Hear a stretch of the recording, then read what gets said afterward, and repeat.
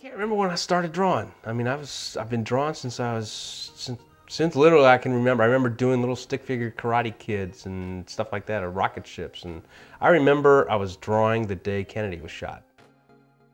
So much of drawing is construction. It's basically, you get the skills, you get the techniques down to how to build a figure, how to draw a building, how to do whatever. And after that, it's just details. And unless you got like a really iconic character where you're really trying to say something with it, or you're trying to really make it your own, the fun part of what I do is the building of everything. You got to fall in love with the medium and learn the language of visual storytelling, because you can't just draw pretty pictures. You have to be able to figure out how to move a story. I've been pretty important to Marvel for a long time because of my output, and the fans really seem to like what I do. My run on Ultimate Spider-Man broke a 45-year-old record, and the book stayed in the top 10 for about the first 5 years.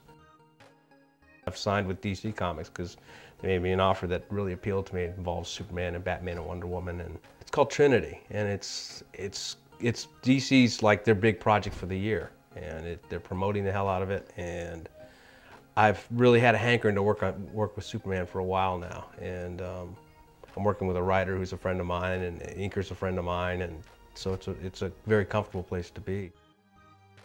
It appeals to my set of skills because it's something that involves having to do good work and have to do it on schedule and relatively fast for the market now. And I'm one of the few guys in the business who can do that. I'm very excited about it.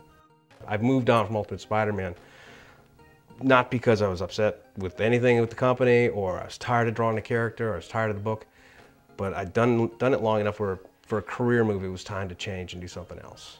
And can't think of anything better than to go on to my next favorite character, which is Superman and Batman. So, and Wonder Woman's fun to draw too.